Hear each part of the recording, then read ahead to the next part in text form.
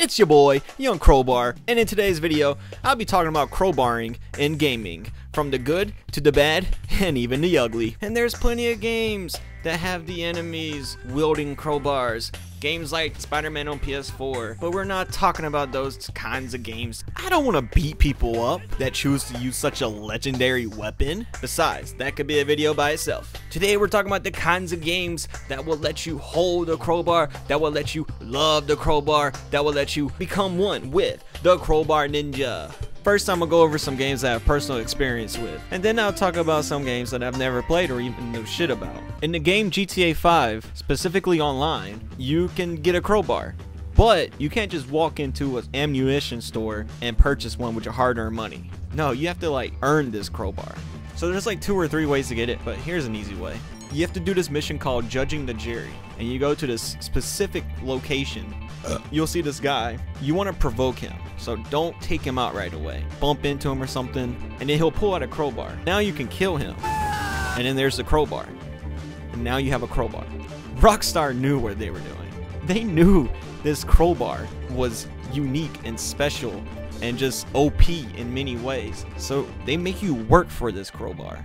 Fortnite did a lot with crowbars, now that I think about it. There's several different crowbars in the game. You got the Crowbar, Gold Crow, Bold Bar, Thud Thumper.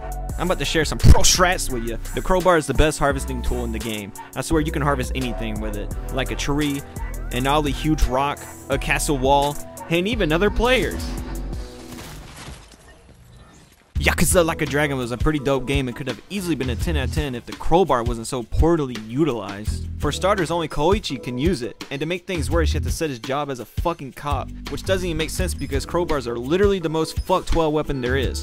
When have you ever seen a freaking cop with a crowbar? Only criminals use crowbars. Well, now that I think about it, I guess it makes sense. But once you get over the humility of setting his job to police officer, the crowbar is just useless because the stats are so poor, and it's one of the only weapons that can't even be upgraded. You can literally upgrade a fucking champagne bottle, but not a weapon that carries mass destruction. But anyways, let's see the crowbar in action, I guess. Let's see his basic attack. Let's see what the beatdown looks like. Why does it just swing at once? Let me try heavy beatdown. Okay, swing, swing, swing, swing, and then a kick. Okay, that's a lot of swings. I like that. I like that a lot. There's a fighting game called Injustice, and I'm so thankful that out of all the pussies in this game, it is the Joker that wields a crowbar. Who the fuck knew Joker was such a crowbar master? And he has 3 or 4 moves that just specifically uses the crowbar. And I mean, he swings that motherfucker around. Now what can you expect from the second Injustice? Something not as great, because he only has 1 move that uses the crowbar, and it's just a copy paste from the first game, and it's not even the 1 move that looked the dopest. And I'm talking about the 1 move where he's just swinging around uncontrollably until it seems like the guy you're fighting ain't even breathing. Joker also made an appearance in Mortal Kombat 11, but they replaced his crowbar with a shitty ass cane. This brutality would be so dope if he were using a crowbar instead. Why do crowbars always get the worst end of a bar? Before I move on to the next game, I just want to talk about the speculation going around saying that Joker is coming to Multiversus pretty soon. And I don't care if that's true or not. I just want to hope that he wields a crowbar in some way, because I really need a crowbar in a platform fighting game. Like, my life kind of depends on it. Manifested. So to the one developer of Multiversus that is watching this video right now, make it happen, bud. Okay? Thank you. It's time I talk a little about games I never played before, so the rest of the gameplay footage used in this video isn't mine. Half-Life is one of those games that everyone praises as if it's the best game ever since Ape Escape 3. But to be honest, I don't know anything about it. I believe a crowbar is your main weapon throughout the game, but I'm only assuming that because every time I see a picture of the main guy from the game, he's always wielding a crowbar. I wanted Gorgon Freeman to come to Smash Bros, but only so we can get the representation that matters, and that's crowbars. But back to the gameplay, the only thing I know about this game is that you can destroy a tank with a crowbar, and I tell you what, that's pretty realistic if you ask me. Manhunt 2 is a pretty graphic video game. Talking about Manhunt 2, the sequel to Manhunt 1. Now, I don't know if there's crowbars in the first Manhunt, but I am aware of crowbars in the sequel. YouTube is a bit of a pussy, so I'm gonna have to put the footage in black and white, or else I risk my video getting removed. Each weapon in this game has 3 levels of kills. I hope that makes sense. Anyways, the first level is hasty. Just a quick stab to the back. Okay, and that's it. That's level 1. That's pretty gruesome for level 1. Apparently, it's just gonna get more gruesome. The second level being violent. Ooh, that's what I'm talking about.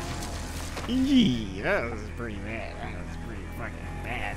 Okay, gruesome. Ironic because I used that word earlier, not even knowing that's what the third level was called. Stab to the back of the neck. Stabs, stabs, stabs, you know, repeatedly. To be honest, I feel like the second level is more gruesome than the gruesome level. I mean, it's not bad. Pretty good. It's pretty good.